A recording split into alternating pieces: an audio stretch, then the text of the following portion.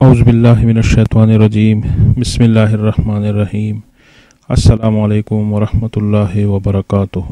معزز سامعین، دما، ریشہ، بلغم، الرجی، کانسی، سانس کا بند ہونا، طبیعت کی گھٹن، اس کے لیے یہ قہوہ تیار کرے۔ اس قہوے میں میٹھا بھی ملا سکتے ہیں۔ پپڑوں کا مسئلہ اکثر مورو سے ہوتا ہے۔ یہ دما بنیادی طور پر الرجی ہوتی ہے۔ دو چیزوں میں بہترین علاج ہے، برگ باسا اور گل بنفشہ۔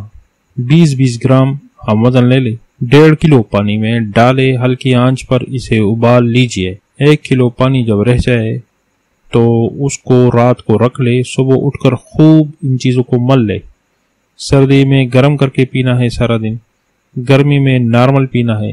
چند ہفتے استعمال کرے اور ناک میں ساتھ زیتون کا تیل ڈالنے والے کے پپڑے کھل جاتے ہیں۔ انشاءاللہ اللہ کی فضل سے چند ہفتوں کے استعمال سے یہ سارے مسائل حل ہو جائیں گے۔